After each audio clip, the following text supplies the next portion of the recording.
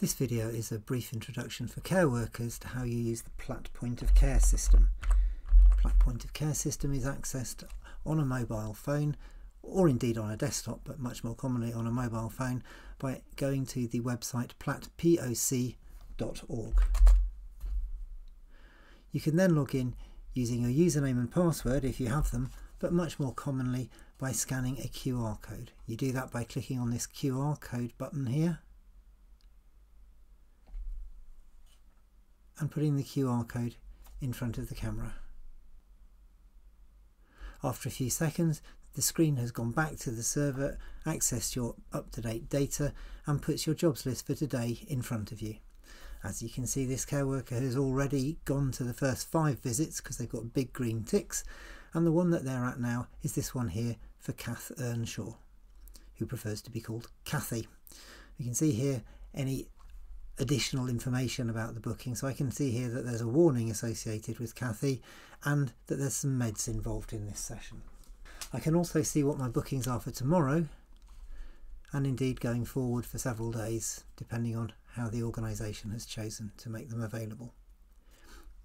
For each booking I can drill down and see what the details are, and I can see what the meds are, and you can see that I can't do anything here apart from access the body map for topical meds,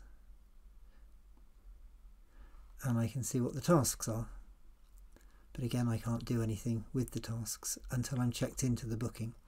I can see where the booking is, I can get a map, I can get a map from where I am to where the booking is, I can see any key safe information.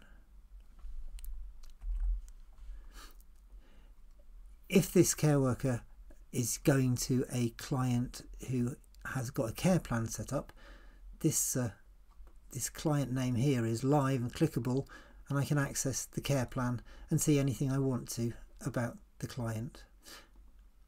There's much more detail about care plan on another video which will be linked in the comments of this video. Now, to actually do something with this booking I need to check in, and I can check in one of 2 ways. I can check in by scanning the QR code that should be present at the client's home, or if there is no QR code visible, then I can do a manual check-in. In this case I'm able to locate the QR code, so I click on the check-in with the QR code, put the QR code in front of the camera, and it's telling me that the current time is slightly adjusted for time it takes to get me from the front door to the client's folder, and it logs me in. If I wanted to change that time, you'd have seen that there was an ability to do so down at the bottom left.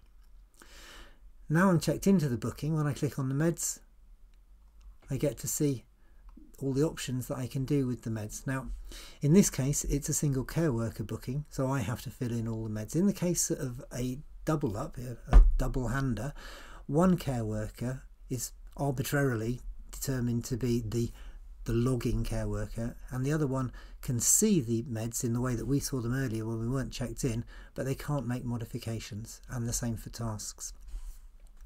Okay, so if I am able to successfully administer a medication, I can click the green tick, and you'll notice that the header changed very briefly to a blue header. That means there's a message going back to the server, so the office have already been informed that this med has been administered. I can do that again for this one.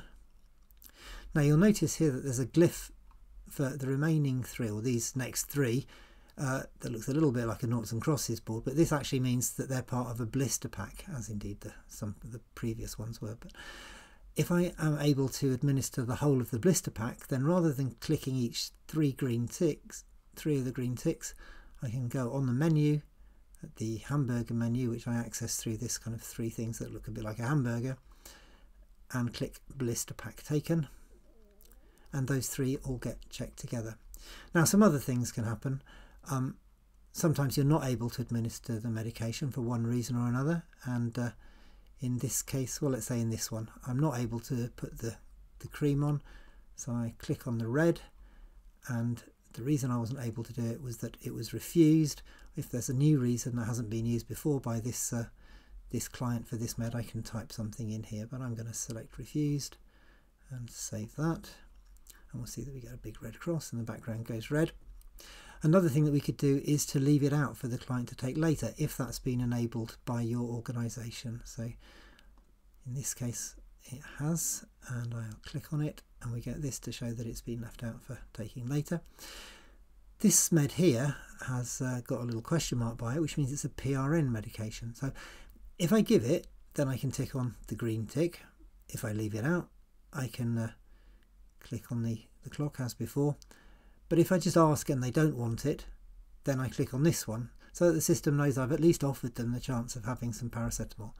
If they then change their mind and say, no, actually I do want the paracetamol, then I can click on the green tick. Now you'll see here that they're able to take 2 tablets. So I click on the green tick and the system says, so how many do they actually take? They can take up to 2, so they could possibly take 1. In this case they're taking 2, and they're taking 2 because of a headache or a severe headache or something else, in which case I would type it in here. We're going to go with headache. And finally we'll look at a topical medication, and in this case you get a little symbol here to show that it's applied by hand to the body, and there's this highlighted bit here which says that it's on their right arm. But if I click on that, we can, for those of us who don't really know what a right arm is, have a little look to see what was drawn in by the people in the back office, or which part of the right arm in this case. So this is the lower right arm, and let's say I have administered that.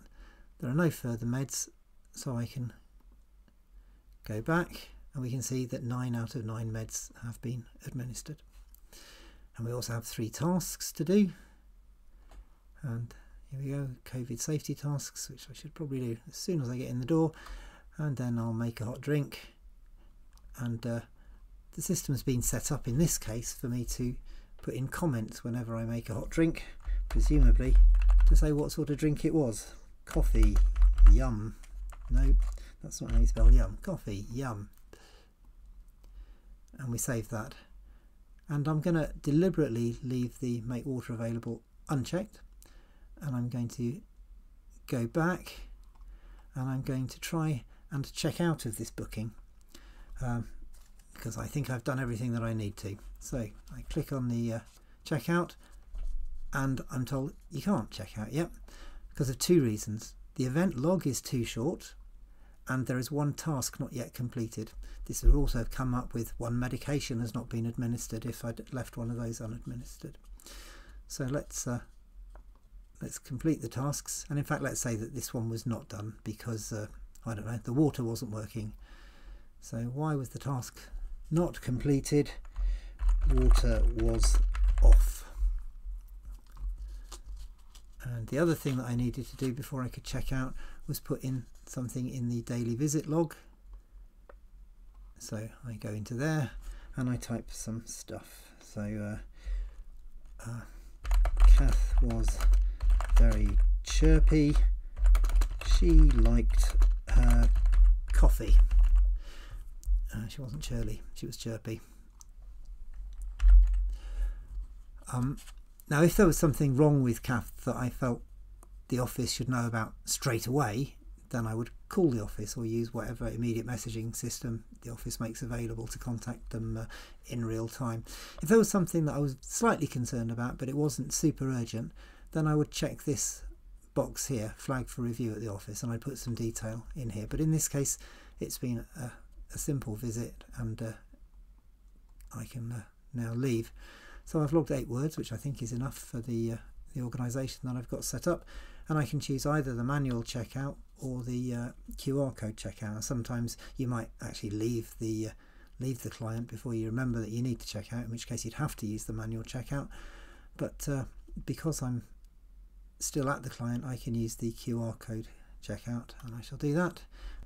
So that one is the client's QR code, and again, so if I could change this if I wanted to. So if I'd actually stopped work 5 minutes before or something, then I've got a few seconds left to change it and say no, I was just sort of having a chat really, so I'll give a few minutes back. Or likewise you can so if you're doing a manual checkout afterwards, you can scroll back quite a long time. Anyway, I have now done that, and I am checking out of the booking, and I can then go back to my home page, and we'll see I've got a big green tick against Kath Earnshaw. Now the next part of this is going to be about doing a visit to somebody who does not have a care plan set up. The office has phoned Will to say that he's got a new visit that's just been added to the system, and Will on his homepage can see that he's not refreshed his data for 13 minutes. So to refresh the data, he clicks, pulls down and releases.